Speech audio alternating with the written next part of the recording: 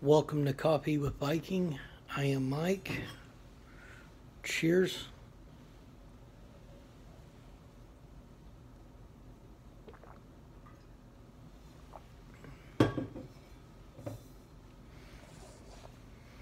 Colossians Chapters 1 and 2. Paul, an apostle of Jesus Christ, by the will of God, and Timotheus, our brother, to the saints and faithful brethren in Christ, which are at Colossae, grace be unto you, and peace from God our Father, and the Lord Jesus Christ. We give thanks to God and the Father of our Lord Jesus Christ, praying always for you, since we heard of your faith in Christ Jesus, and of the love which ye have to all the saints, for the hope which is laid up for you in heaven, whereof ye heard before in the word of the truth of the gospel, which is come unto you as it is in all the world, and bringeth forth fruit, as it doth also in you since the day ye heard of it, and knew the grace of God in truth, as ye also learned of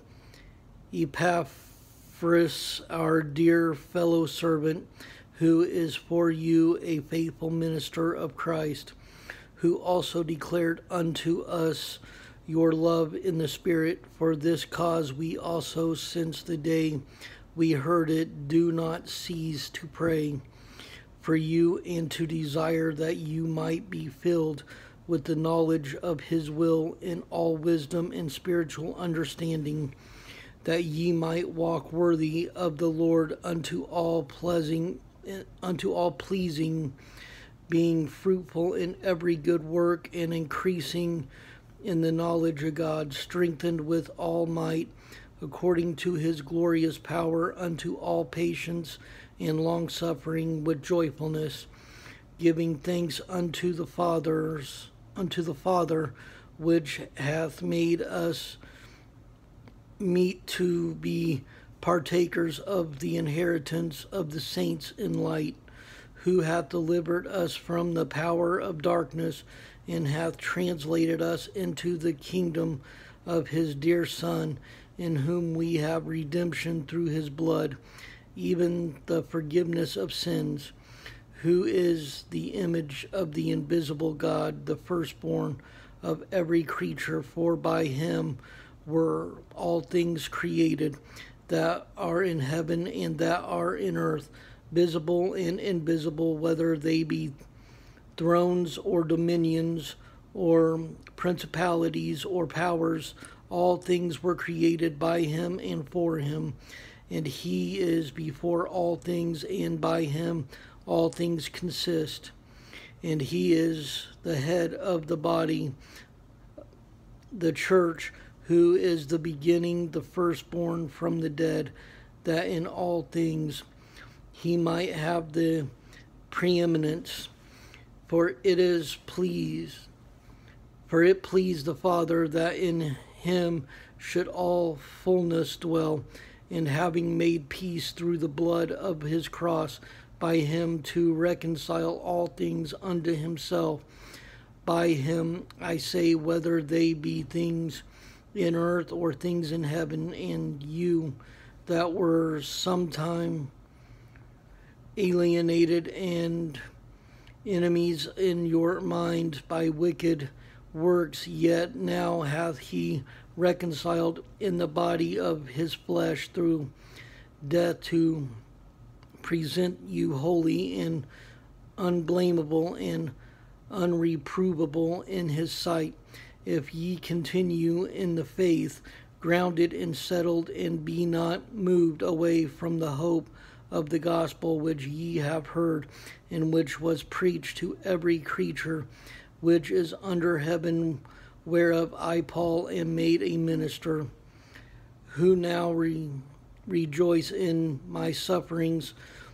for you, and fill up that which is behind of the afflictions of Christ in my flesh, for his body's sake, which is the church, whereof I am made a minister according to the dispensation of God, which is given to me for you to fulfill the word of God, even the mystery which hath been hid from ages and from generations, but now is made manifest to his saints,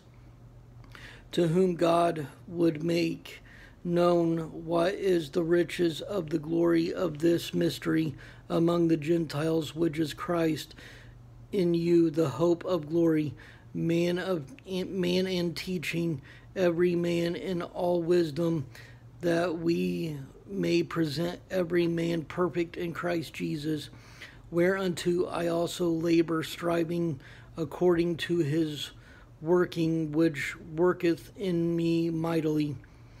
For I would that ye knew what great conflict I have for you and for them at Laodicea, and for as many as have not seen my face in the flesh, that their hearts might be comforted, being knit together in love, and unto all riches of all full assurance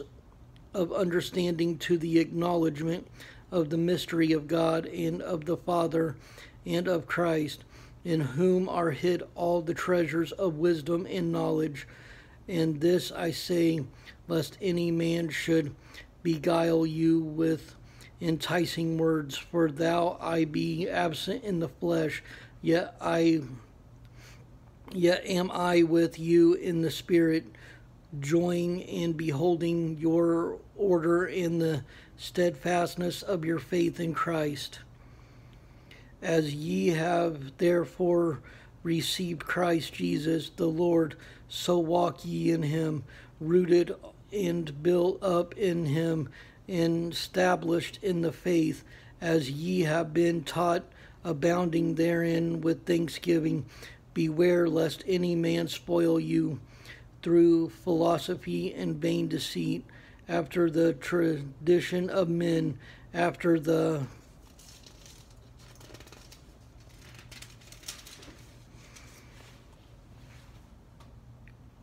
rudiments of the world, and not after Christ. For in him dwelleth all the fullness of the Godhead bodily, and ye are complete in him, which is the head of all principality and power, in whom also ye are circumcised with the circumcision made without hands, in putting off the body of the sins of the flesh by the circumcision of Christ, buried with him in baptism, wherein also ye are risen with him through the faith of the operation of God, who hath raised him from the dead. And you, being dead in your sins and the uncircumcision of your flesh, hath he quickened together with him, having forgiven you all trespasses, blotting out the handwriting of ordinances that was against us,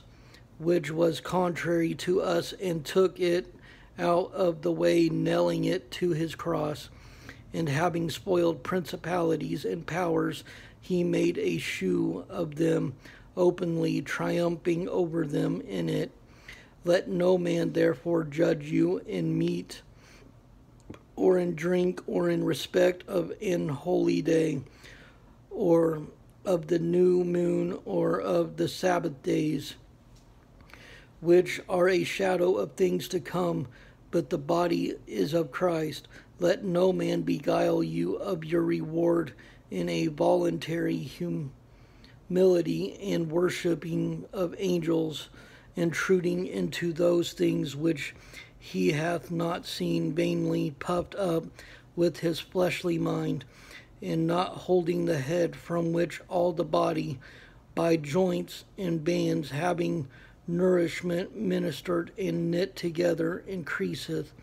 with the increase of God.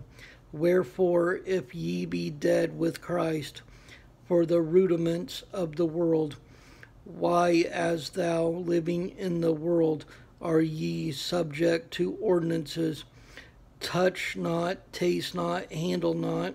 which all are to perish with the using after the commandments and doctrines of men, which things have indeed a shew of wisdom in will, worship, and humility, and neglecting of the body, not in any honor to the satisfying of the flesh. I love you all. Stay blessed. Stay caffeinated.